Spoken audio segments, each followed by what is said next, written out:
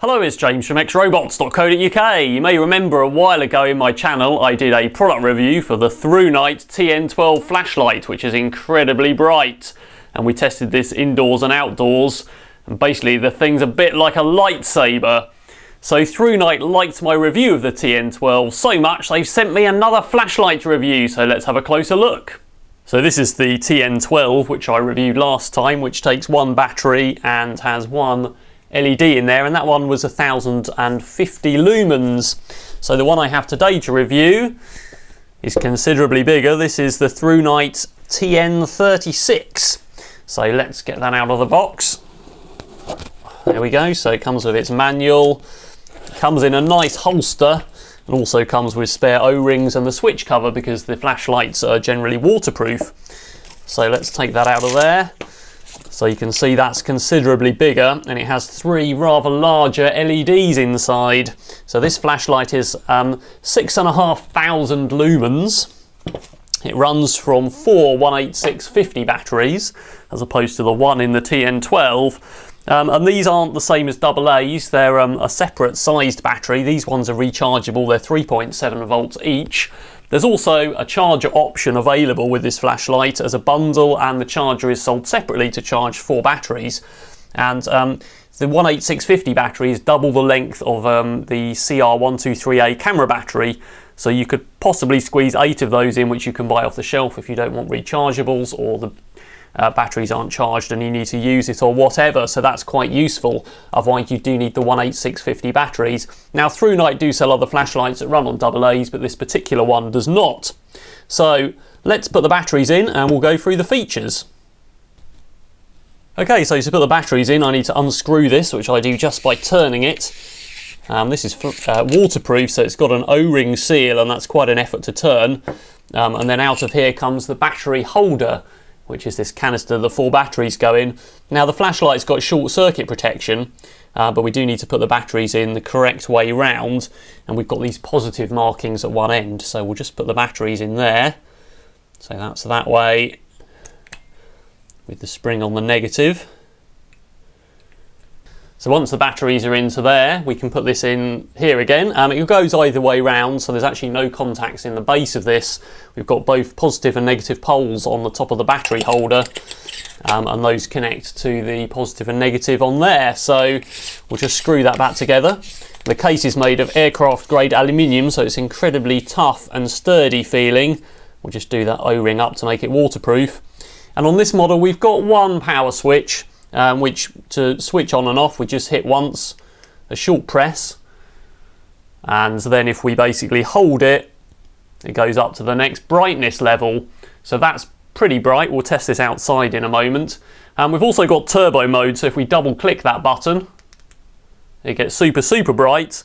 And there's also a strobe mode, so if you don't like strobes, look away now. I'll give you 3 seconds before I double click again.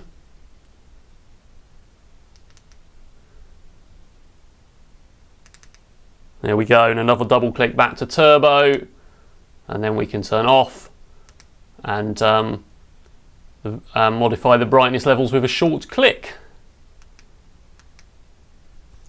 And a long press will actually change the brightness. So one button does all of the functions. And a short press for off. So the other notable specifications of the TN36 are that the LED has a lifespan of 20 years. So it's actually got a special feature where it will power down the LED slightly if it gets too hot to preserve its life. But in turbo mode at 6,500 lumens it will run for 119 minutes on those four batteries. On the other modes we can get slightly longer run time, so in medium it will run for 587 minutes. But in moonlight mode, which is the lowest, it will run for 33 days at 1.6 lumens, which could be quite useful. So it says it's impact resistance for 2 meters, which I assume means we can drop this from a 2 meter height onto something solid. The TN12 actually ran over in my car and it was perfectly fine. I'm not sure if I can run this over because it might pop out from under the tyre, but we'll try some robust tests on it shortly, as well as it being waterproof, so 1.5 meters, so we'll soak it in some water. And so you can find the full specifications on the ThruNite website. and the full instructions as well as pricing. So let's give this a test outside. So I'm down at Southampton Makerspace, so makeit.org.uk. So we just moved into this space. We've still got a few things to get sorted, but we've got quite a lot of space. So I've got my TN36, and we're just going to power that up. So if I press and hold, it goes through the brightness levels. There we go, so that's high. And if I double click, that's turbo. But what we really want to do is turn the lights off and see what it's like. So there it is in low, medium, high, and turbo.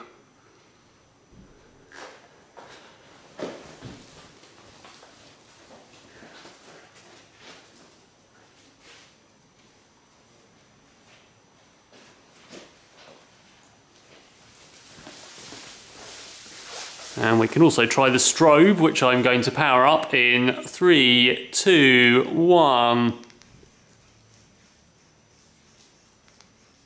And off. I'm outside, I'm at the dark end of the estate where there's hardly any lighting.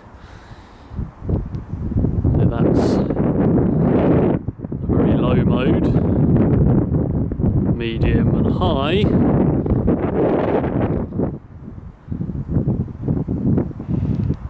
And that is turbo.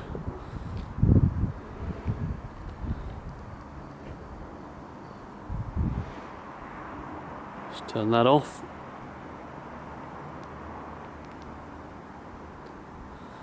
So pretty bright. So I don't have 1.5 meters depth of water to test this in, so we're just going to put it in a bucket for a bit. So let's turn that on, and we'll just leave it in the lowest mode.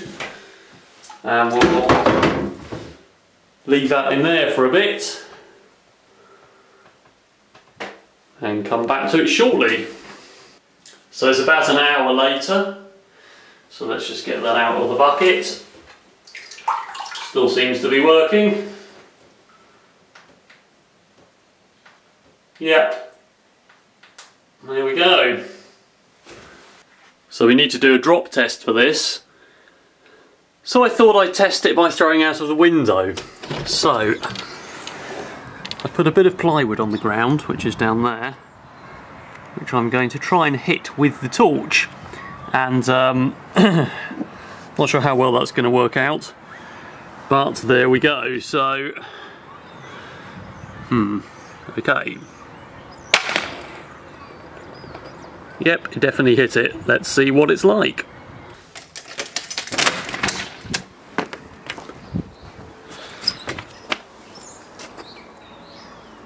Well, it still looks like it's in one piece. Yep, that is in fact working. There we go. Right, no wood. That was a bit of a better test, wasn't it?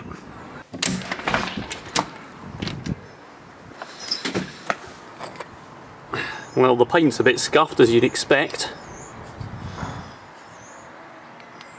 Yep, still works.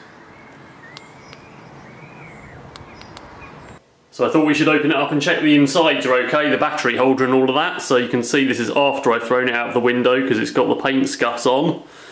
So we're just gonna... And the thread still works, so it hasn't buckled. Looks pretty good. Yeah, there's the battery holder, so there's no visible damage on that. Looks fine, of course it still works, so all looks nice and true and round.